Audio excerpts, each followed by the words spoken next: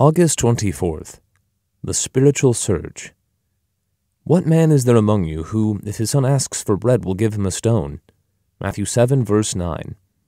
The illustration of prayer that our Lord used here is one of a good child who is asking for something good.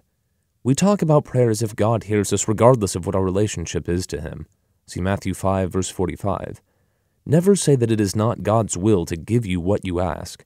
Don't faint and give up, but find out the reason you have not received. Increase the intensity of your search and examine the evidence. Is your relationship right with your spouse, your children, and your fellow students?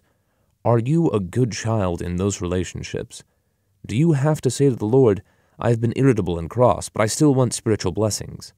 You cannot receive and will have to do without them until you have the attitude of a good child. We mistake defiance for devotion, arguing with God instead of surrendering.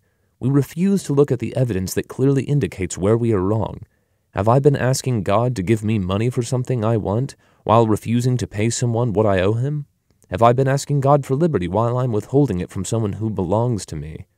Have I refused to forgive someone, and have I been unkind to that person? Have I been living as God's child among my relatives and friends? See Matthew 7, verse 12. I am a child of God only by being born again, and as His child, I am good only as I walk in the light. 1 John 1, verse 7. For most of us, prayer simply becomes some trivial religious expression, a matter of mystical and emotional fellowship with God. We are all good at producing spiritual fog that blinds our sight. But if we will search out and examine the evidence, we will see very clearly what is wrong: a friendship, an unpaid debt, or an improper attitude. There is no use praying unless we are living as children of God. Then Jesus says regarding His children, everyone who asks receives. Matthew 7, verse 8.